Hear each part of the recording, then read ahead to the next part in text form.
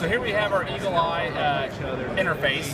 So at Eagle Eye Networks, we're a proprietary cloud software application built from the ground up. We replace the need for a DVR NVR device, be it in a home or in a business.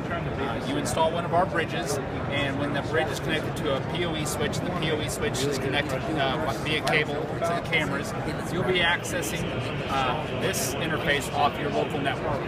This interface is a very intuitive design, great for multi-locations, and because it's a centralized interface.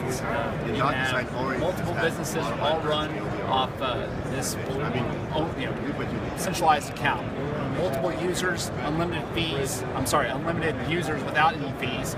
And if you go in to the interface, you'll see a Layouts tab, which allows you to view all the different cameras within the layout.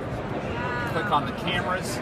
You can view all the cameras, say, within a particular city, like Austin, Texas, where we're located, within a particular portion of the building, like the entrances of this particular business. You can also set up your users. Admins have full rights, and if you come to someone that does not have full rights, you can allow them a particular access period, certain permissions to use, what cameras or layouts they can view. Additionally, if we go back to the layouts and we come to look at our history browser for playback, we click on this little right, in the right-hand corner of this little clock, and it'll pull up this particular camera. The blue bars indicate motion activity.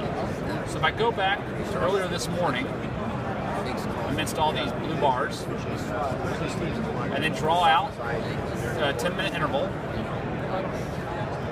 you'll be able to see via these toggling buttons when the first motion occurred. So just using this key image tab, I'm going between frames and doing a very expedited search of who was in this particular camera shot this morning. If there's a period of time that you really need to save, you can hold down the shift button, click to start, click where you want it to finish, it'll highlight a particular section, you click the download button, timestamp, watermark, and it can download onto your computer as an MP4 file.